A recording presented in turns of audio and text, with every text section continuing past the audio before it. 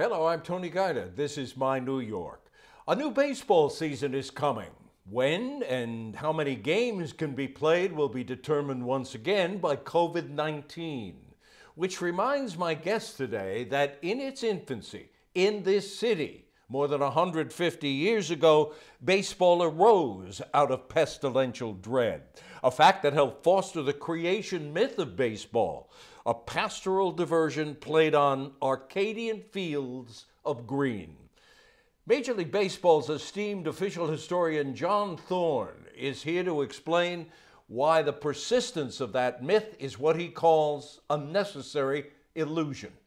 Next.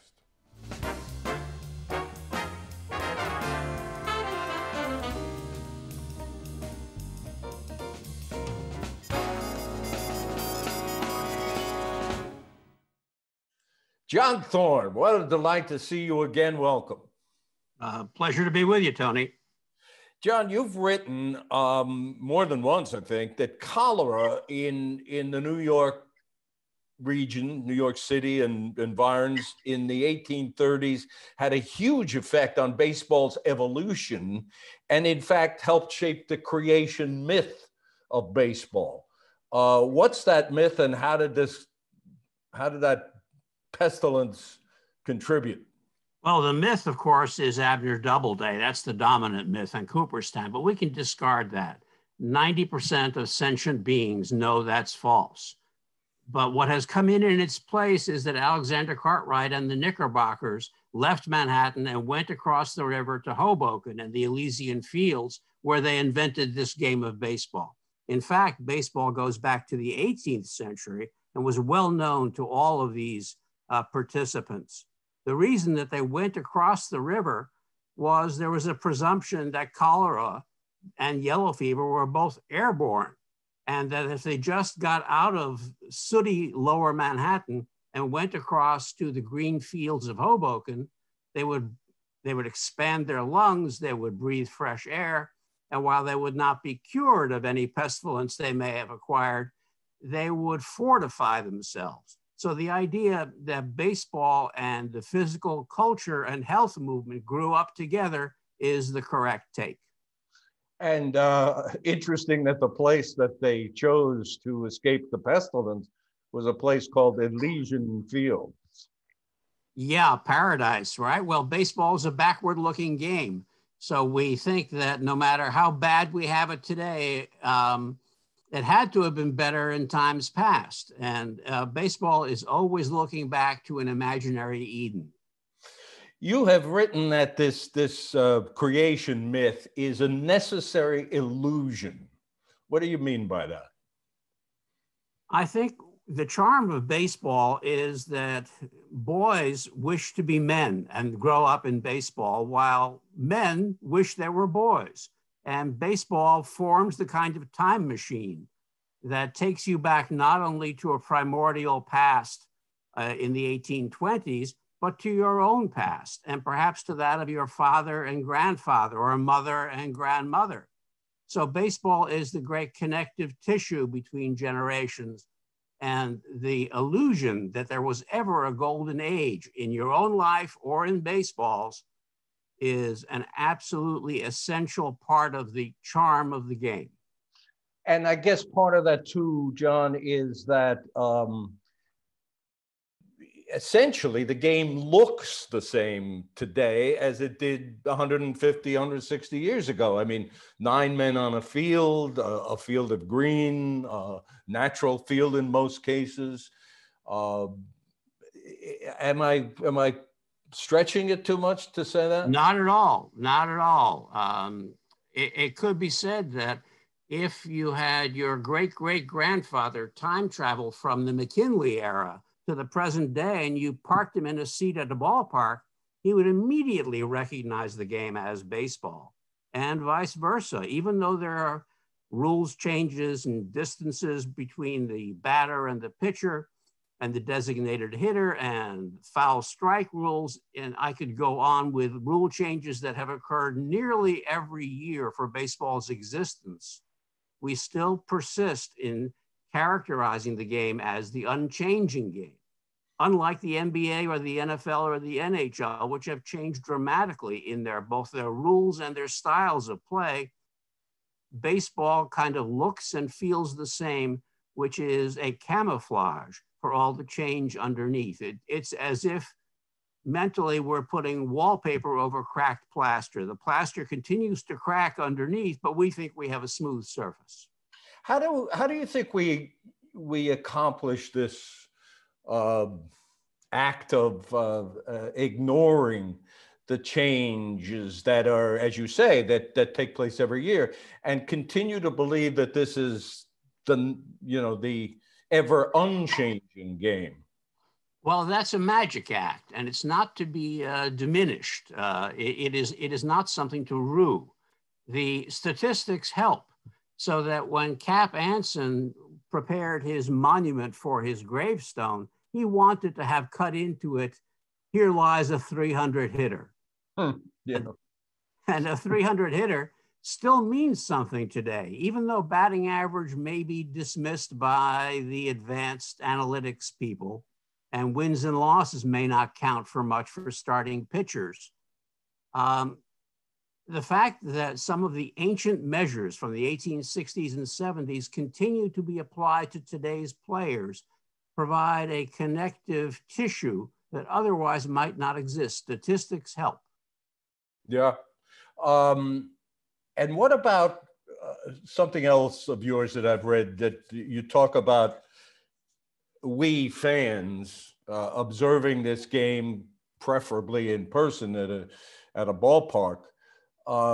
We become, or see ourselves becoming, Walter Mitty. Yes, because we all played the game when we were kids, and some of us played it reasonably well. So when a fly ball goes out to center or a ground ball is hit to short, it's easy to engage in this kind of emotional transference where we think we could be doing that, we could be there. And really, when you're a fan at the ballpark for 3 or 3.5 hours today, we have the illusion that the vigor of our rooting is somehow instrumental in our home team's victory, that we matter.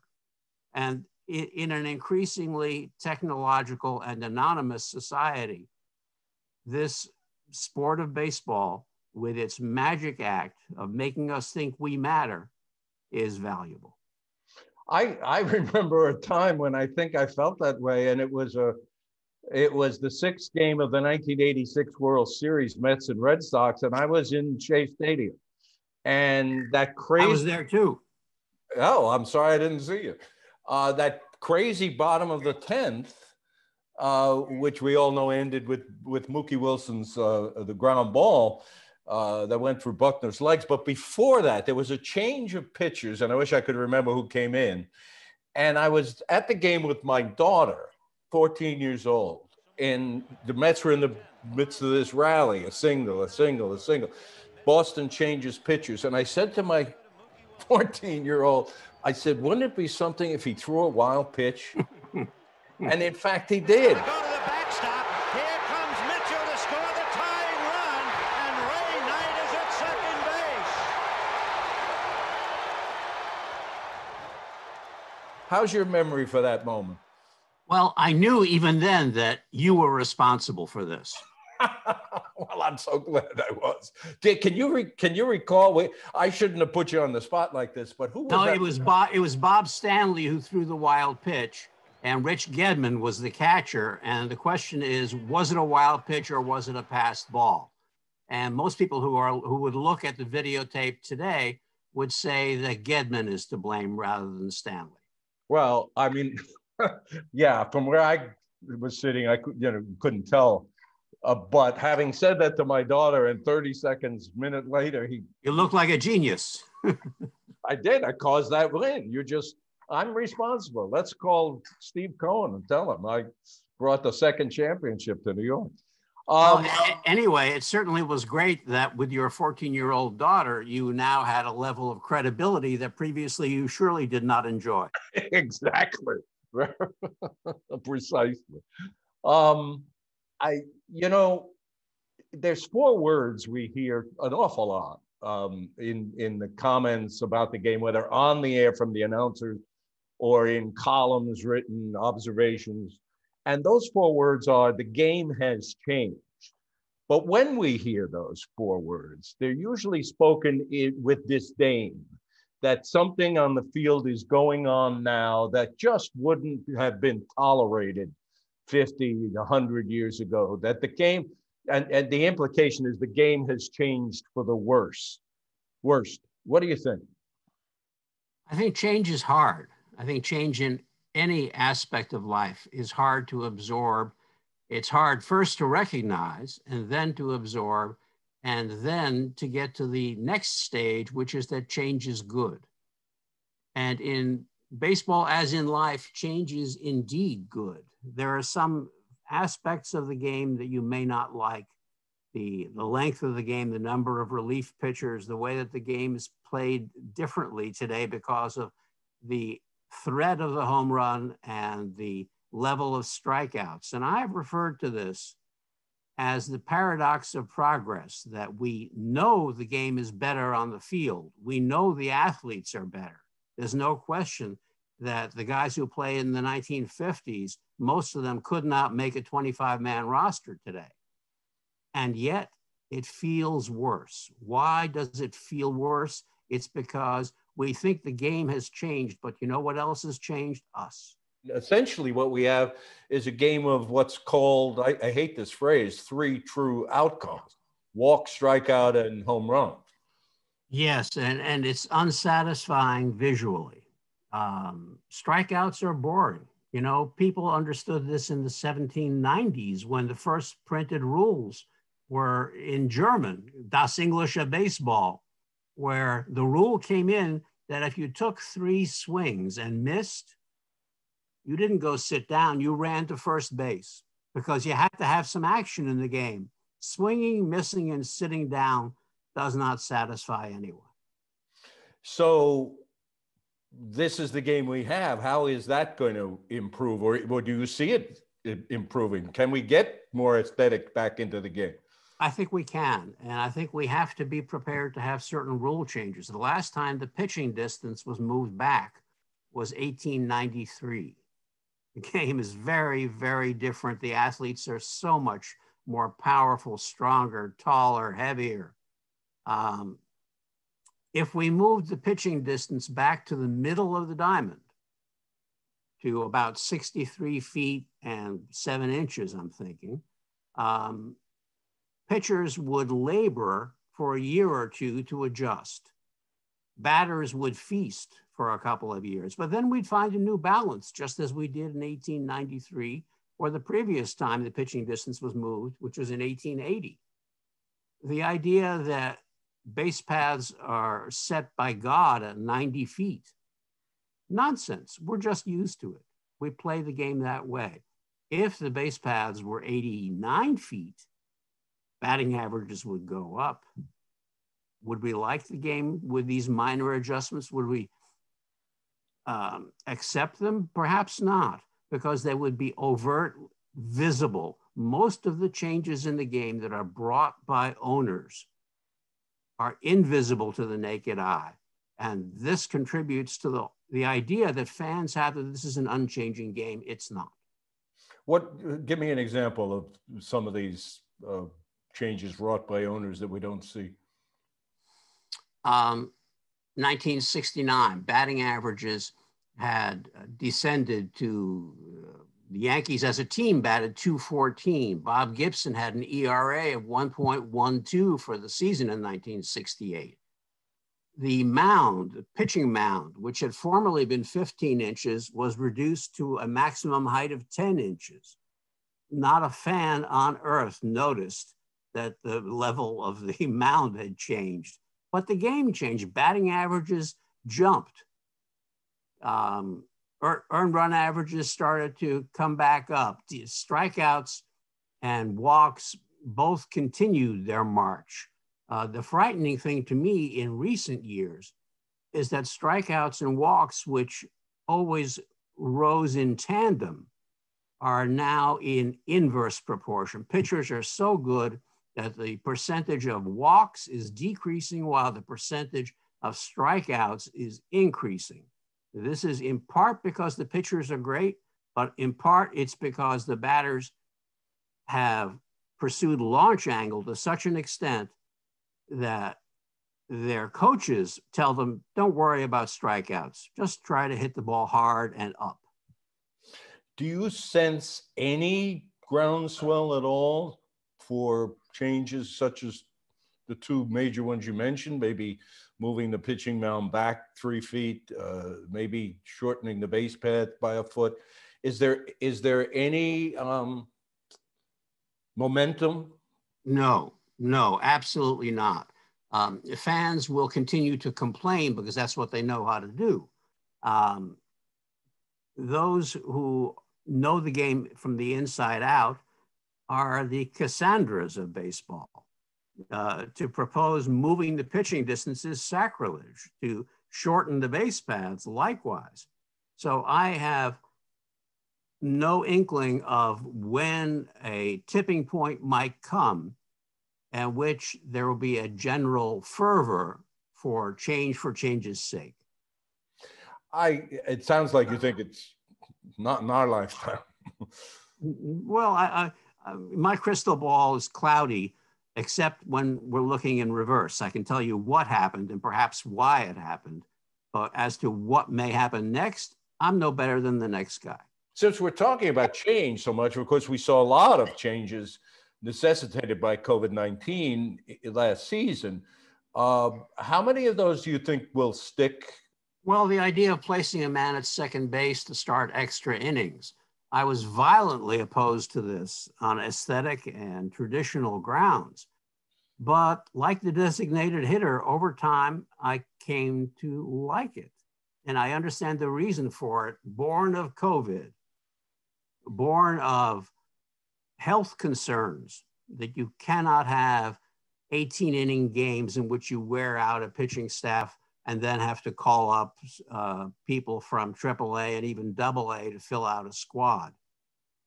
I understand that the game has changed, and because starting pitchers are typically not going even 7 innings, let alone 9, you're using more pitchers per game. And the idea of setting a cap at 10, 11, 12 innings by virtue of starting with a man on second makes some sense. You know, there's another idea that was rejected, and that's to allow a tie. After 9 innings, if it's a tie, it goes down as a tie. Each team gets a half a win and a half a loss, very similar to the National Hockey League. And that seems to me aesthetically more pleasing, but nobody asked my opinion. Well, I don't know why not. Let's jump to something that historic, I guess, would be the proper adjective, action that Major League Baseball took back in December, recognizing finally, and way too late, the Negro Leagues as major leagues. You had comments about that. Why did it take so long? I mean, this is a sport that every April honors Jackie Robinson. And yet at the same time, it took this long, way too long, probably 50 years too long to accept or call the Negro Leagues what they should have been called major leagues, or at least the players, major league players. Tony, your point of view is so often expressed that it positively delights me. Everyone has said, with a handful of exceptions, this is a wonderful move and it's long overdue. Yet not anyone of the people who make that comment gave a moment's thought prior to the announcement that integrating the records of these leagues was possible and commendable. The idea that the Negro Leagues should be called major leagues, and not only the stars with Hall of Fame plaques, the Josh Gibson, the Cool Papa Bell, the Satchel Paige, not only the very best of the best should be called major leaguers, but even the guy at the end of the bench, the 3,400 plus Negro leaguers who now will be recognized in the player registers. This is what's most pleasing to me, that we have embraced all the players and all the leagues between 1920 and 1948 and not merely given a nod to the stars. You wrote at the time, or you commented at the time, that these perceived problems of the Negro Leagues involving the structure and the stats and everything really were caused by Major League, I think your quote was, born of Major League Baseball's exclusionary practices. Without question, without question. Those who complain that the Negro Leagues were not playing 154 game seasons, as, for example, the Federal League of 1914 and 15, an accepted major league, did, don't recognize that the Negro Leagues, in order to survive, had to schedule barnstorming games and exhibition games, perhaps 2 games a day, and in some cases 3, just to make enough money to pay the players, keep them on payroll, and take them to the next town. The idea that the shortened seasons of the Negro Leagues might be considered major league, I think, was born of this very, very awful 2020 year. It was born of COVID. It was born of the centennial of the Negro Leagues. It was born of the Negro Leagues Museum having to shut down for months on end because of COVID. It was born of Black Lives Matter. It was born of George Floyd. And it was born, most of all, perhaps, of Major League Baseball having a 60-game season that qualifies as a regular season. If we can count a 60-game season in 2020, then we have to think, did MLB ever have a 60-game season previously? Yes, 1877, 1878. Did it ever have a 98-game season or a 72-game season? Sure. So one of the great drawbacks to considering the Negro Leagues as major has been their shortened seasons. I think that evaporated this year. I think Willie Mays is probably the most famous of the former Negro League players who's still alive. From that period, from 1920 to 1948. Yeah, 1920 to 1948. Henry Aaron, Ernie Banks, others played in the 50s. Yeah. It occurs to me to ask you, there may be fans or just regular folks out there in the audience who, having heard what you said and our discussion about the Negro Leagues and some of these players, would like to know more. What should they read? Are there articles, books? What would you recommend to someone who would like to know more about the? I think if you try to retrace the steps by which the Negro Leagues were discovered by a white audience, you'd have to start with Robert Peterson's book, Only the Ball Was White. And that's 1970 or 71. Then there's Voices from the Great Black Baseball Leagues, which is John Holloway, 1975. There's Jules Teigel's Baseball's Great Experiment, 1983. You could look to my blog, ourgame.mlb.logs.com, and just put in Black Baseball or Negro Leagues or integration in the search box, and you'll see tons of stuff. There's even an integration timeline for baseball and the African-American experience dating from 1820 forward. You mentioned that, of course, what Major League Baseball recognized was the period from 1920 to 1948, the play in the Negro Leagues. And of course, with that timeline, it leaves out a couple of, interesting accomplishments. Hank Aaron hit a number of home runs for the Indianapolis Clowns in 1952. I read somewhere, and there were 3 women who played for the Indianapolis Clowns in the 50s. So let's talk about that just a little bit more. Not that Hank Aaron needs more home runs on his record, but why not? But I guess MLB had to draw the line somewhere, and they drew it at 1948. 1948 marked the end of the Negro League World Series. And it marked the end of the Negro National League. The two Negro leagues who were competing with each other at that point were reduced to one. Scholars have identified 1948 as a reasonable endpoint for our evaluation. You know, just as there are interesting heroes of the Negro leagues of the 1950s, there are great heroes of Negro baseball, black baseball prior to 1920, who are not getting their due. Oscar Charleston, his records from before 1920 will not count in the MLB database, even though I believe his first recorded statistical year is 1915.